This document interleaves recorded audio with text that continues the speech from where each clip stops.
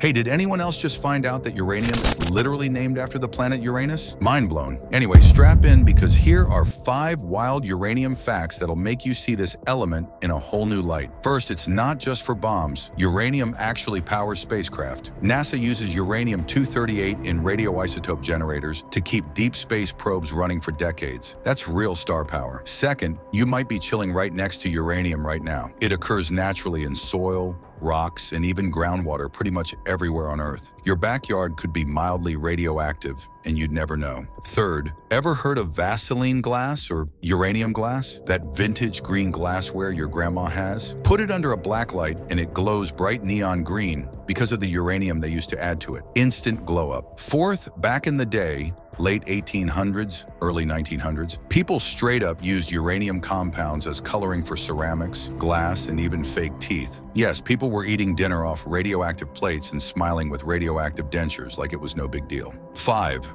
This stuff has been around in science for ages. It was discovered way back in 1789 by a German chemist named Martin Klaproth, who named it after the freshly discovered planet Uranus. Over 235 years later, and it's still one of the coolest and scariest elements out there. So yeah, uranium is low-key insane. Drop a like if you learned something wild today, and smash subscribe if you want more random facts that'll keep you up at night.